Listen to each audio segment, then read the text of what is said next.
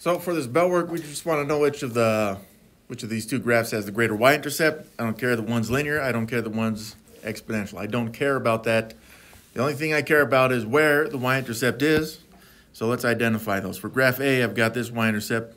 Remember, the y-intercept is where this blue line is going to cross over or through this y-axis, which is the vertical number line.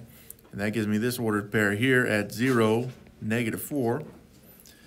But then for our exponential graph, graph B, again, I see that this blue line curves into the y-axis, the vertical number line here, and this would be the ordered pair. Okay, 0, +3. So really all we're comparing is -4 and +3. Which one's bigger? And for that one, that would be 0, -3. So that means that which graph has a greater y-intercept? We're looking at graph B. Here's our objective for the day. I can find domain and range for maps, graphs, ordered pairs, and tables, and I can determine if a relation is a function. Take 30 seconds, copy this down. Whether you notice this or not, some of this stuff, well, maybe we haven't done this stuff before, but none of this stuff is going to require you to calculate anything. Okay, so this is a nice way to come back from a Christmas break. Both of these objectives are, can you just look at the function? Can you look at what's there and then make these determinations? There's no calculating involved in any of this stuff. You could if you wanted to, but you don't have to, okay? For example, if they were to give us a table, we know how to make an equation from that, whether it's exponential or linear. But not all of these are going to be linear or even necessarily exponential. They can be kind of weird looking, and that's okay too. But these are our two objectives for the day. So if you can get these two objectives down by the end of the lesson, you're in good shape. The assignment should go very, very, very well for you. This is what we call set notation. Set notation is just listing a set of values in what we call fancy brackets. What makes these brackets fancy? They're kind of curved, right? Like if you see in parentheses just look like this, which kind of, you could say that's classy because they have some curvature. But this one has a little bit more curvature, okay? And then we've seen these before also, where you have square brackets like this, which we will see again. But those aren't fancy at all, right? But these ones that we have right here, super fancy because they are curved, lots of curves. In fact, in order to make them, so if I wanted to open up a set of fancy brackets, I would make an S and then a 2. Yeah, okay, well, Mr. Sal, your fancy brackets kind of suck right there. Well, I'm just trying to show you how to do it if you don't know how to do it, okay? So it's an S and a 2. That's to open them up, and then when you want to close them, you're going to do that backwards. You're going to do a 2, then you're going to do an S. Now, you see the ones that close are a little bit more fancy because the curvature looks very nice. One that opens up, yeah, not so nice. But it's okay. We're just trying to show you how to do this because on a test, if you ever need fancy brackets like this, if you don't put them in there, minus a point. So keep that in mind. And all we're doing is listing values. So in between these, you could have numbers like 5 or -1 or 8, something like this. But it doesn't have to be numbers. You can list just regular values like, I don't know, socks, shoes, schmucks, whatever, right? You can put in this fancy brackets whatever you want. It's just listing values or things. So, of course, we're in a math class, so we're expecting numbers. All right, so we've seen lots of graphs. We've seen tables. Seems like we've seen some mappings. Either way, we have to know what a function is. So let's see what this says. When every x value has only one corresponding y value. By the way, this is simplified from what the real nerdy version is. If you want to know what the real nerdy version is, Google it. But it may put you to sleep by the time you finish, okay? So you're looking at every x value. If an x value has different y values coming out of it, then it would be considered not a function, okay? So it has to have only one corresponding y value on these. So yeah, it says if an x value shows 2 corresponding y values, the relationship is not a function. Ordered pairs may repeat. Y values may repeat as well. Yeah, none of that matters for the functions. But if the ordered pair does repeat for x values and the corresponding y values, it would be a function. So you may see this on the assignment, y is a function of x. It's the same as saying that the output is a function of the input. Now, output and input may be new to us. So if you look at an ordered pair, which is usually with parentheses and a comma, we know that the first value is an x value.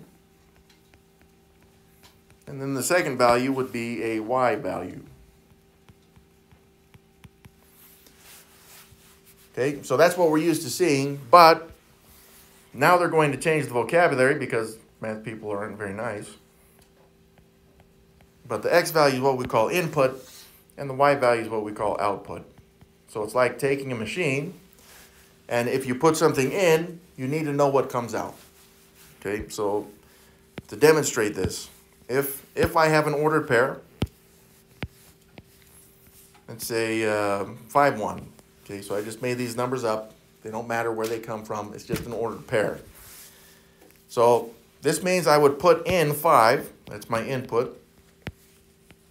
And then I would put 5 into a machine, and then out comes a 1. Hey, that's pretty cool, right? But if I go back to that machine and I put in a 5, what should I expect to come out? I should expect a 1 to come out. If I go to the machine and I put in a 5, and out comes anything but 1, because before over here, I see that I put in a 5 and out comes a 1. Every time I put in a 5, I should get a 1 out. Okay, so if it ends up being something different, it would not be a function. But this right now is showing that we are looking at a function. Now, can you put other things into the machine? Yes, you can. But again, whatever you put in, you have to get the same thing out no matter what. That is how you will know that it is a function. It is a function machine. So you see, they used to animate this stuff, and I used to think it was really cool because I'm a math nerd. But right here, let's say that I put in 2. Okay, so I put in a 2, and this would be from an ordered pair. So I'm going to put in a 2, and then let's say out comes 4. Okay, that's pretty good, right? Let's say it was dollars even, right? I put in this machine $2, and out comes $4. That's pretty good. Okay, so that happened, and we've recorded it here as an ordered pair, 2, 4. But then I go back to the machine, and I've got a $2 bill again, and I put it in, and then out comes $4 again, right? Well, that's pretty cool. Every time I put in $2 into this machine, it tells me that I'm going to get $4 out. Now, what if I come back to this machine and I say, look, I'm going to put $2 in this time because I really like getting $4 out. Well, this time the machine says, you know what, you get $8 this time. Now, I might be happy about that, but I don't know what the crap is going on with this machine, right? So now it's malfunctioning, and then it would not be function. So just with these two ordered pairs here, it is a function, but now that I put $2 in, and then now come an $8, which I like, it's not a function anymore. Okay? Because I don't know what's going on in this machine. It looked like every time I put in a 2, out comes a 4. It looks pretty good. Now let's go back a little bit. Okay, so let's take these values away. So right now, the way that I have it, these two values, 2, 4, ordered pairs, this works. Now let's say that I put in a 3 right here. So again, as an ordered pair, this would be 3. But then out comes a 6. Now, I may even determine what is happening with this machine, right? I put in $3, and then it gives me $6 back. It looks like it's just doubling whatever I put in, right? So if I put in, I would want to put in as much as I can. So let's say that I go back to this machine, and I say I'm going to put in $10. Can I expect to know how much is going to come out? Yeah, because of its function, it looks like it's doubling every time. So out comes $20. Yeah, it's functioning very, very well. And I know exactly what I can expect as I put stuff into this machine. As of right now, we know how this machine works. We should also be able to write a function or an equation for it. Looking at this relationship right here, we want to know if it's a function. Is this a function? Well, to know if it's a function, right here, I put in -12. Now, if I look at all the other x values, if I look at the other x values, there's no other x values that are going to indicate that if I put in -12, something different comes out, because these other inputs, or x values, are all different. Okay, so negative 12, it checks off. What about 13? Well, there's no other 13s to contradict it. Some students would say negative 13 is the same. It's not. Positive 13 and negative 13, they are different. So you can't say that they are the same. But right here, it's showing that if you put in 13, you get out negative 10, but there's nothing to contradict that to make it seem like it's not functioning. The same is true if you put in 4, if you put in 8, or if you put in negative 13. There's nothing to contradict this or to show that if you put any of these values in, you're going to get something different out. So this one right here, is it a function? Yes, a function. Now I'm writing here that it is a function. On the homework, it'll say, is it a function? That's a yes or no question. So the answer to this one on the assignment would be yes. Okay. On this one, I've got a 3 here in the front. So that's what I put in. And then out comes negative 7. In 3, out negative 7. Well, the next x value is negative 2, and then the next one is 6. But over here at the very end, here I put in positive 3. But then out comes this negative 4. Okay, so I'm putting something in 3, and I'm getting different things coming out of this thing. So this one's not functioning. So again, it says determine if it is a function. On the assignment, it'll say, is it a function? And for this, we're going to just put no. And it is specifically just because of the x's being 3s, both here and here. I don't care about these two because there's no matching x's on these. So if I put in negative 2, I get out 8 every time. If I put in 6, I get out a 1 every time. But if I put in a 3, I don't know if I'm going to get negative 7 out or negative 4. So it is not a function.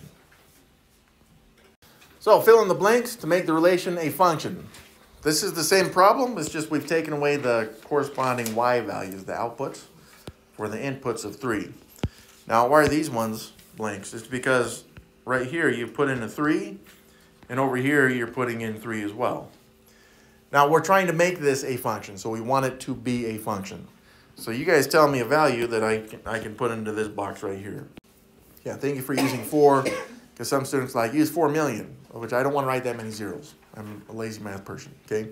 But if this is a 4, right, so I put in a 3, out comes a 4, which you've chosen, right here. That means over here, if I put in a 3, then out, I must also get a 4. Okay, so this has to match. This ordered pair 3, 4 has to match this ordered pair 3, 4 in order for this to be a function. Since we chose this one as 4, if I put anything but 4 here, it would not be a function anymore. Okay, but they have to match. So even if, let's say this was a negative 4, you could make this negative 4 as well, and then would still be a function. Okay, whatever's 3 and whatever your corresponding y value is, here has to match this one. So this is a table. The table, though, is still giving us ordered pairs. So in other words, this is 0, negative 8. This is 1, negative 7. This is negative 1, negative 6. And this is 2, negative 5. Or you could say you have your x's, which are your inputs. And then you got your y's corresponding. That's your outputs. Okay? But they are corresponding, so it's not like you could have the ordered pair negative 1, negative 8. Okay? But right here, I don't see any of my x values are different to indicate that if I put something in, I'm going to get something different out. Let's put that a different way. If I put in 0, I know I'm going to get negative 8. If I put in 1, I get negative 7. And 1 and negative 1, here for my inputs, they are different. So if I put in negative 1, I get negative 6. If I put in 2, I get negative 5. Some students were showing that they were worried that this went 0, 1, and then negative 1, and then positive. It doesn't matter how this is... the pattern in the x's, it doesn't matter. I don't have anything to show that my outputs are going to be different from what I put in. So is the relation a function? Again, on the assignment, you would put yes. Once again, we do have our inputs. Right? That's this column. That's my x column, inputs. And then we have a y column, which is full of outputs. So once again, these are all ordered pairs, which we like. But once again, you can see at the top here, if I put in 4, I get negative 1 out. In 4, out negative 1. Now the 3, 0 is fine, but down here, if I put in 4 again, I get out a 1. already I don't know what I'm going to get out if I put in a 4. You could say, well, you get -1 or 1. That's true so far, but down here at the bottom, even worse, there's a third value that comes out when you put in a 4. So is the relation a function? Again, on the assignment, you would just put no. And that is because you have different outputs for the same input, which would, the input is 4, the outputs is -1, 1, and 2. So once again, some students, they see that the x's, we have a -7 and a -7. They repeat. Some students automatically right there, like it automatically is not a function. No, that is not how you determine it. So here I'm going to put in a -7, and out I'm going to get a 1. Okay, so if I put in -7, I get out a 1. That's very nice. Down here, though, what you'll notice is that if you put in a -7, you get out the same +1. So since these are the same, is the relation a function? Yes, it is. And again, the same idea here. I don't care about the 5, 2, or 6, 1 because there's no other x's that are 5 or x's that matches 6. The only x's that matched were the -7s, but the y's match as well, so that makes this a function. That's not a -1, that's an arrow. The other part of our objective says we have to be able to determine if a graph is a function. Okay, I can determine if relations are functions. We saw ordered pairs, we saw tables, and now graphs. So the graph, we will determine if it is a function using what we call the vertical line test. Vertical lines are straight up and down, so they'll look something like this one right here. And all we're going to do is take this vertical line, see if I can, come on, technology, there we go. So I'm going to take this vertical line and I'm just going to scan the graph. Okay, so scanning me, I like to go from left to right, but you can go from right to left, it doesn't matter. But what you're looking for is for the graph to ever go through the vertical line here more than once. Okay, so if I see that the graph touches this vertical line maybe up here and then down here, if I see it goes through it twice or more, not a function anymore. So that's just twice. Twice is the smallest amount for it not to be a function. If it only goes through it once ever, it is a function. Okay. So twice on the assignment, you may see it go up to like maybe 5 times. Okay, it doesn't matter. It depends on how far you want to scan, but it only has to go through twice for it not to be a function. And well, it doesn't have anything to do with the straightness of the line. It can be curved. It can change directions. It can be a straight line. It doesn't matter. What does matter is that we're going to scan it and see if it goes through more than once. That's it. Okay, so I don't care about straightness or the curviness of the lines. Let's look at this one right here. Is the graph a function? That's a good question for us math nerds. You guys probably don't like it though. So let's see if I can take this line. Here we go. Come on, technology. There we go. All right, so I see all the points on the graph. There are points on the graph, right? So remember, I don't care about curviness. I don't care if it's a straight line. I don't care if it's just points on a graph. So I'm going to scan this one. Boom. I've come to this first point, but it's only going through this line once. So I continue scanning. There at the bottom, that's at -4, -2. Still only 1 point on the line. I keep scanning. Some of you guys know where this is going. So at the bottom there, you can see it's touching this line once. So I'm going to continue scanning. Boom. Now you can see I've got on this line, my vertical line, this point here and this one here, right? I've got in red. So that's 2 locations. I've got this ordered pair at 1, 4. And then I've got this ordered pair at 1, -3. That's touching my vertical line at the same time twice. So this one, is the graph a function? The answer, no. Now, you could think about this again. Can we make this a function? Well, if you were to take away this point or even move it, then you would. Or you could do it this one. You could take it away or move it.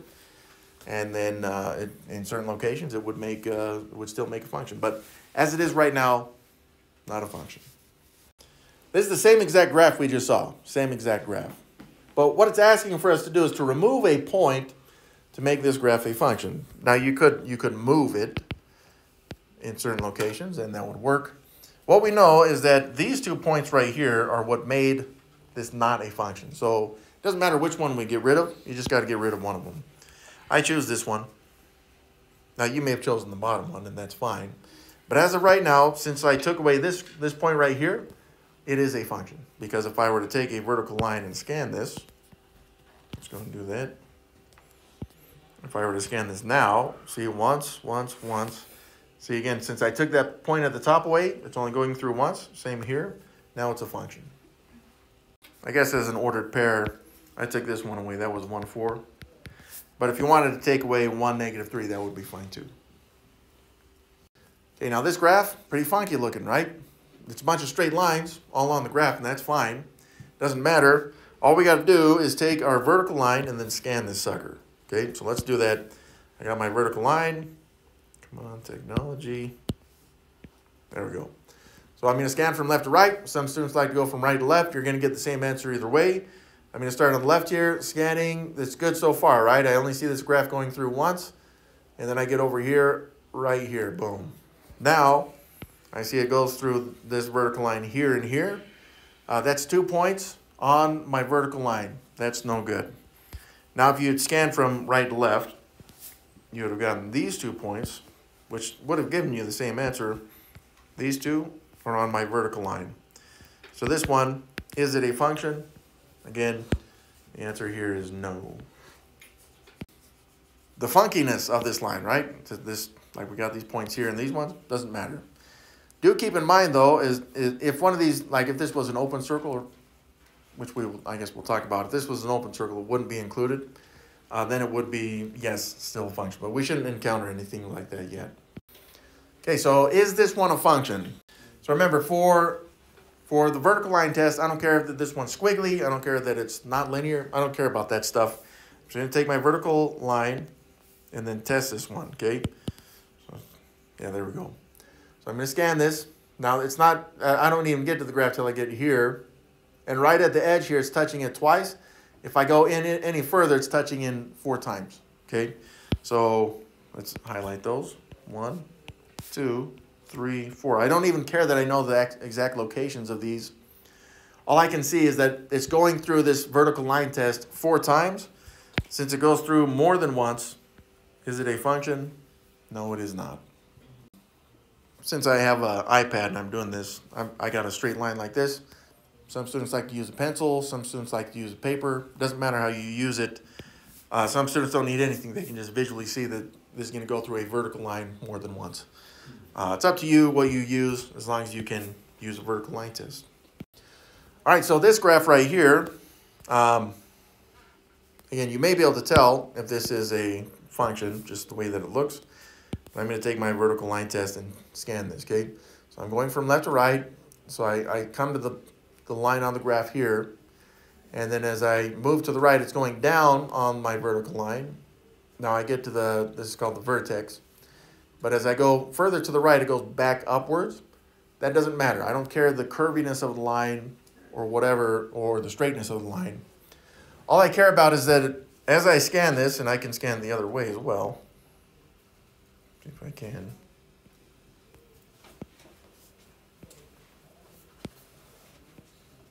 Well, sure, whatever. I can scan it this way as well. You can see that the graph is only going through that vertical line once at any time. Now this would be true even, that means this pattern is going to continue even if there were arrows on this graph.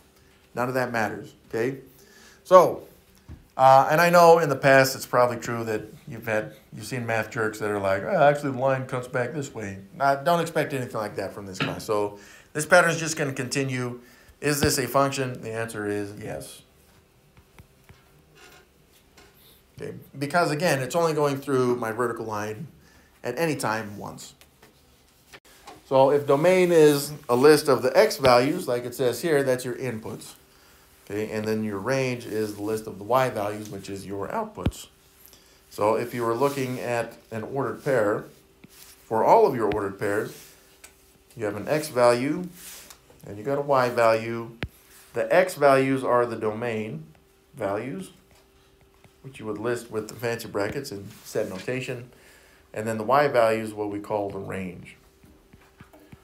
Now you'll have to keep in mind, if by chance we see that it's not just ordered pairs that are put on the graph, like a bunch of points, maybe it's a line. Then we have to list the domain and range as an interval, which we have seen before and we loved so much.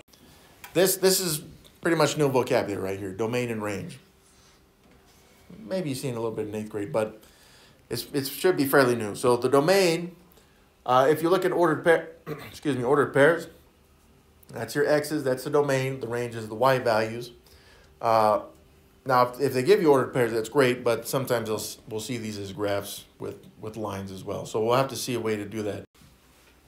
But first, here is, we've seen this example already, but it's just asking for the domain and range, okay? So let's start with the domain. These are x values, right? Now, you may benefit from going through each of these ordered pairs and actually listing the values, which you could do. I'm talking about the ordered pairs, right? So this ordered pair right here, this would be, looks like negative 1, 2, 3, 4, negative 5, 2. And then I'll go from left to right. This one is negative 4, negative 2. This one's negative 3, negative 5. Do you have to list all these? No, you do not. But again, if it helps, which I hope it does, then do it. This one would be 1, negative 3. Remember, then we had this one at 1, 4, which is what made it not a function. Then we got 4, negative 1. Okay? So the domain, that's all my x values to start with, and I need fancy brackets, right? So I got my s and then a 2. It's not so fancy because I did it, but hopefully you can make that a little bit more pretty. Whatever. But I'm just looking at my x values. On the assignment, you're going to have to list these from least to greatest. So that means I would start as far to the left, and I'm going to start with the left, and then move to the right for my x values, okay? Because you got to list these from least to greatest. And the furthest to the left I go is negative 5, so I'm going to list that here, negative 5. Then my next one, moving to the left there, is negative 4. And then negative 3, still moving to the left. Now what we end up with this, with these next 2 points, is the same x values of 1.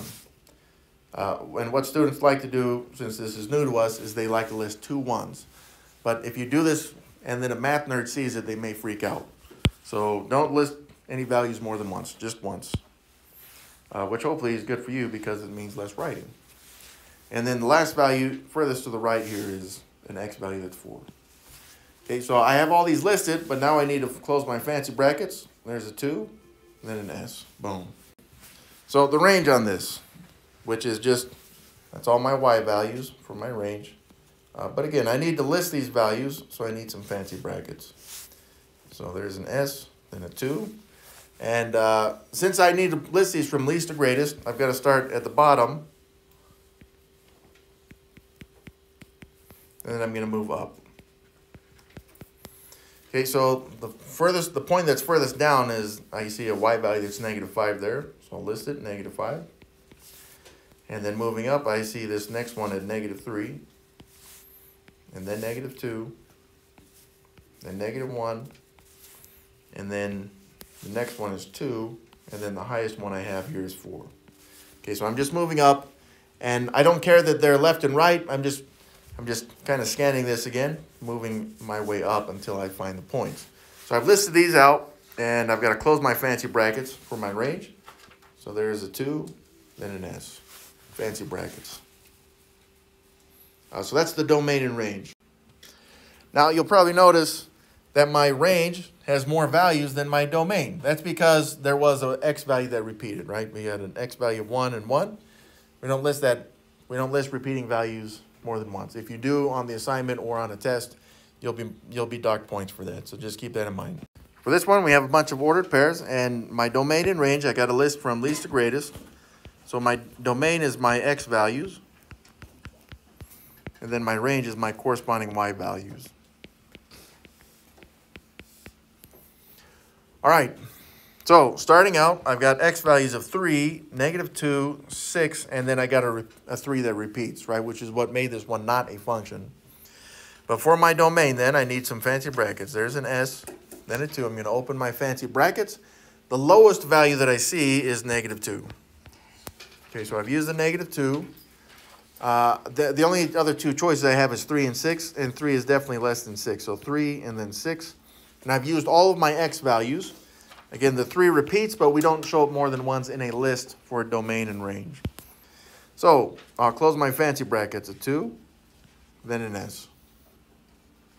That is my domain from least to greatest.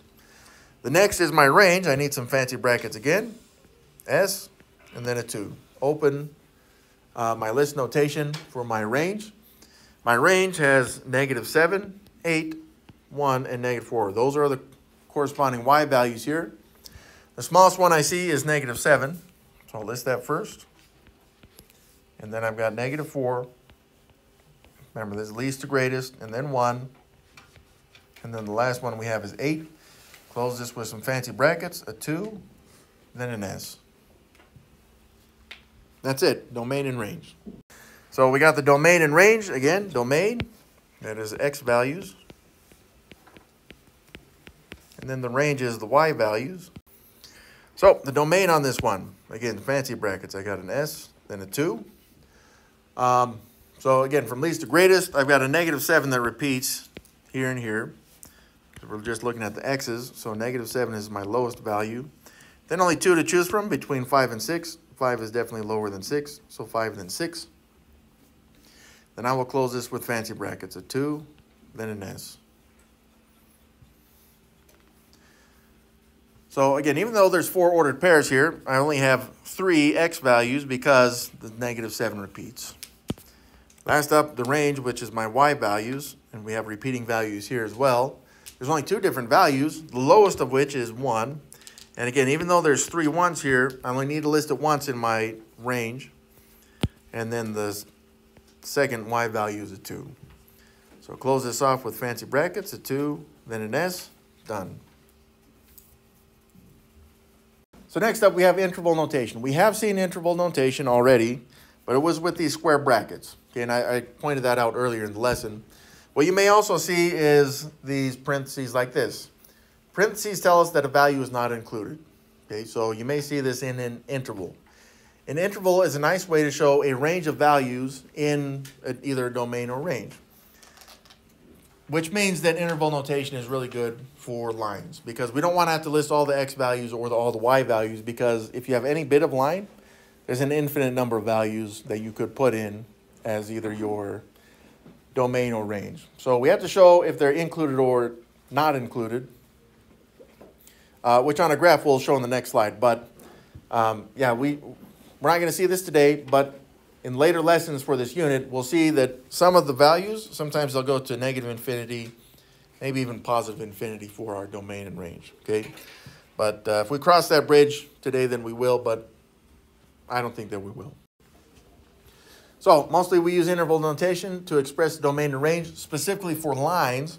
Now on a line, which we've seen this already, if you have a closed circle like this, then the value is included. If it's an open circle, then it's not included. So if it's included, you use square brackets. If it's not included, then you use parentheses like this, which I will indicate on the graphs that we look at in order to make our domain and range. Domain being the X values, which is left and right, and then range being the Y values, which is down and then up, okay?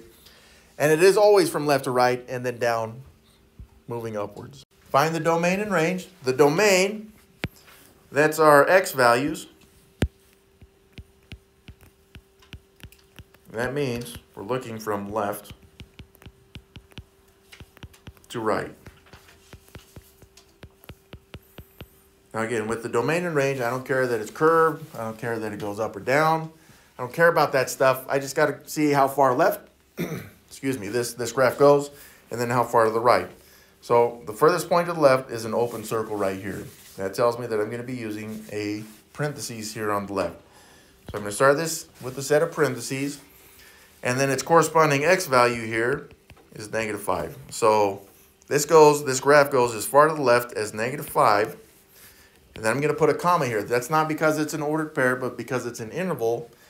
Then this graph is going to go to the right, all the way up this line to the closed circle, and a closed circle will have a square bracket. So I'm expecting a square bracket, but where does this end? For the X value, I just follow that line down, it ends at 1. Now again, this is not an ordered pair. This is an interval telling us that the domain is listed. It lists all the X values between -5 and 1. where -5 is not included, which is why we show this parentheses right here, okay? So the domain is nice, that's left and right. The range, which is our y values, this one's going to be up and down. So I'll put down to up because we're going to start at the bottom. You always start with the bottom, start with the lowest one, and then you're going to move up.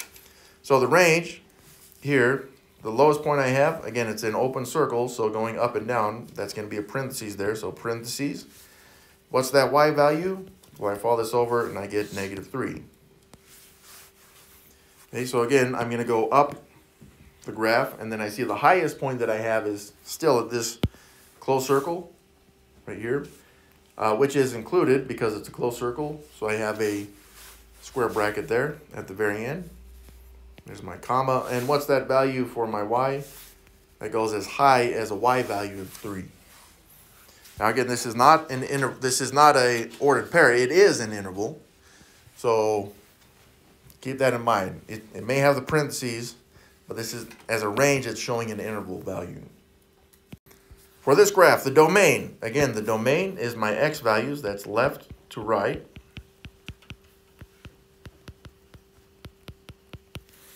Okay, so the furthest left point that I have is this closed circle. Since it's a closed circle, I'm going to have a square bracket there, and that corresponding x value is -4. Now I can follow this line as far to the right as I can go. It goes up and then down, then back up. I don't care that it goes up, down, then up. I just want to see which value is furthest to the right, which is this closed circle. Now since it's closed, it's going to be a square bracket at the end there, but its corresponding x value is 5. So this interval includes all the values between -4 and 5 for my x's, and then since we got the square brackets there, that means the -4 and 5 are included in the domain.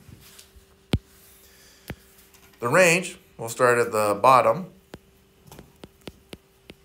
and then work our way up. Okay, so the point of the furthest to the bottom is this one right here. Okay, now that's on the line, so it's included, and that's a y value of -4. So it's on the line, so it has to be part of the range, part of the function. And so this one, it starts at -4 and then moving up. The farthest point up that I see is this one right here. Again, it's on the line, so it's included, and that's a y value that's well, it'd be 0. So it goes from -4 to 0. Both of those are included, and that's it. So a mapping, I think we've seen this slide before, but a mapping right here is just showing us the ordered pairs with these lines, okay? So it means if you put in 0, you're going to get out 2, okay? Or if you put in 2, you're going to get out 6. If you put in 3, you're going to get out 8, 4, and 10. If you put in 1, you get out a 4. So in other words, for a mapping, this is your input part of the map, which of course is your x values. And then the second side of the map is your output, which of course is your y values. So that's why over here in the table, you've got x's on the left and y's on the right. This table right here is exactly the same as this mapping because you have 0, 2, 1, 4, 2, 6, 3, 8, and 4, 10. 0, 2, 1, 4, 2, 6, 3, 8, 4, 10. So it doesn't matter if you show it as a table or a map, doesn't matter.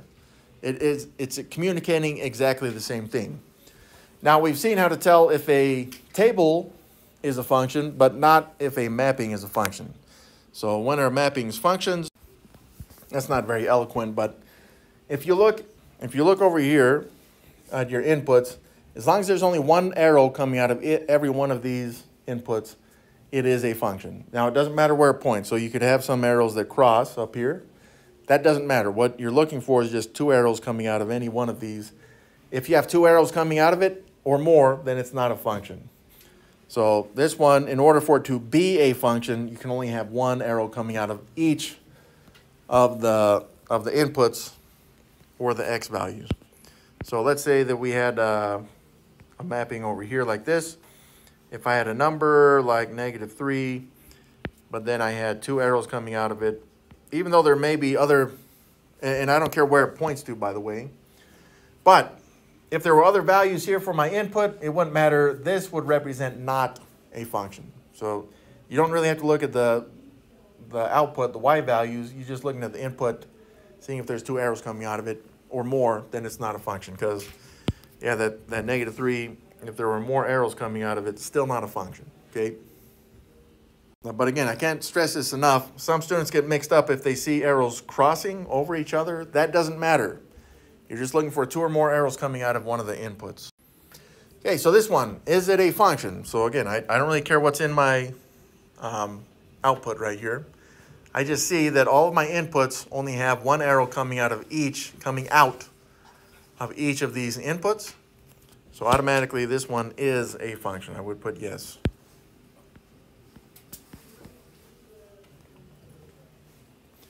Okay, and then we need the domain and range. So the domain, this one, it got kind of mixed up, but my domain is my inputs, the x values.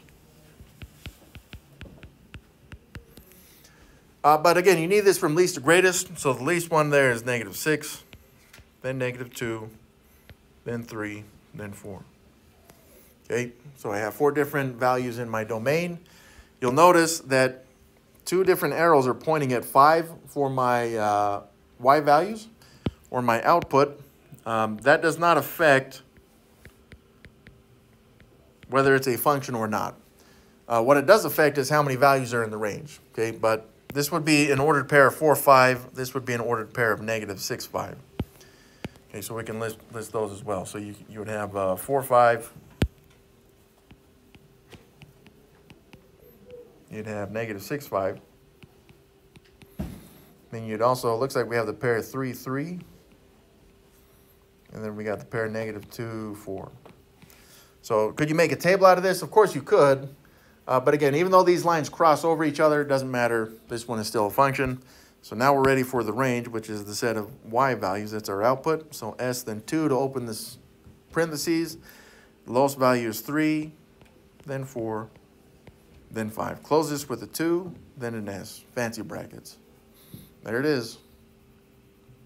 So this one, again, let's just determine if this is a function or not. Well, I see 2 arrows coming out of -2.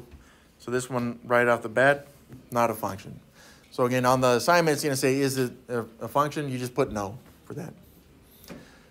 Okay, so we have that. Let's list the domain. That's my x values, or the inputs. So that's this part of the mapping, the left column, I guess. So the domain, fancy brackets, s, then a 2. The smallest value I see there is -2. Then 0, then 1, then 3. So to close off my fancy brackets, there's a 2, then an s. Fancy brackets, okay? All right, my range, that's my y values, which again is the right column. And the lowest range value I have, let's open this up. S, then a 2. The lowest one I see is -7. And then I got a 1, and then a 4. So close this fancy brackets, a 2, then an S.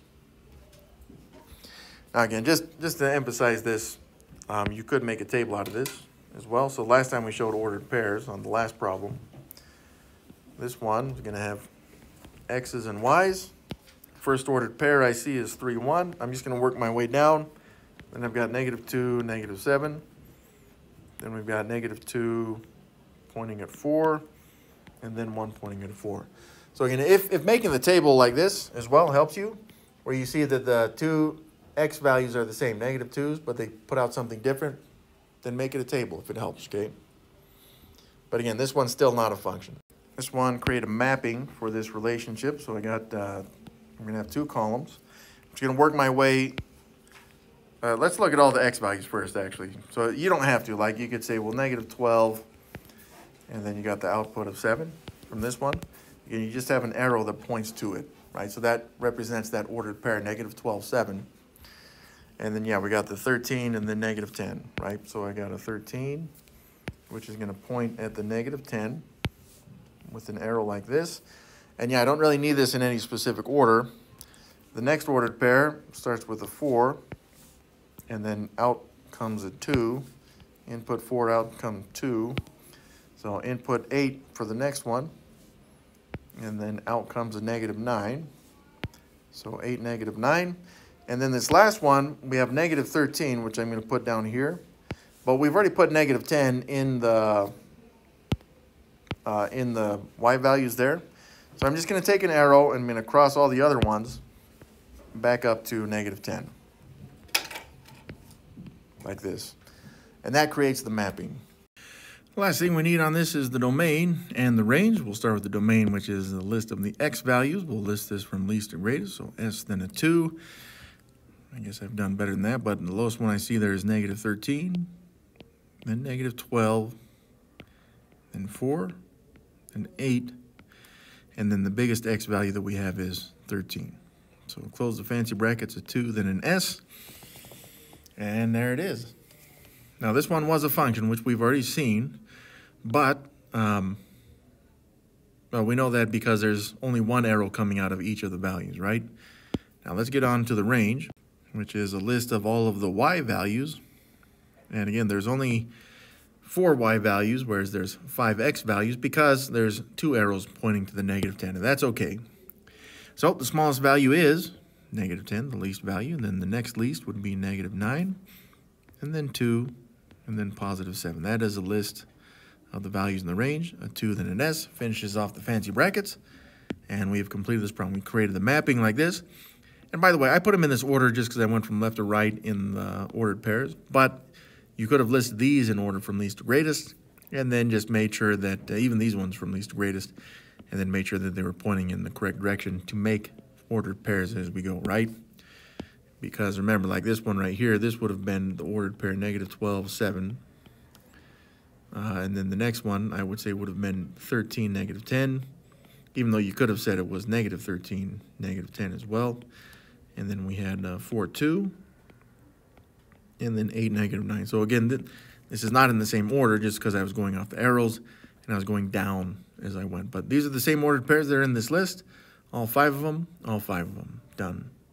So there's our 2 objectives again. I can find domain and range from maps, graphs, ordered pairs, and tables. But also we have to be able to find or determine if a relation is a function, and it is based off the same maps, graphs, ordered pairs, and tables.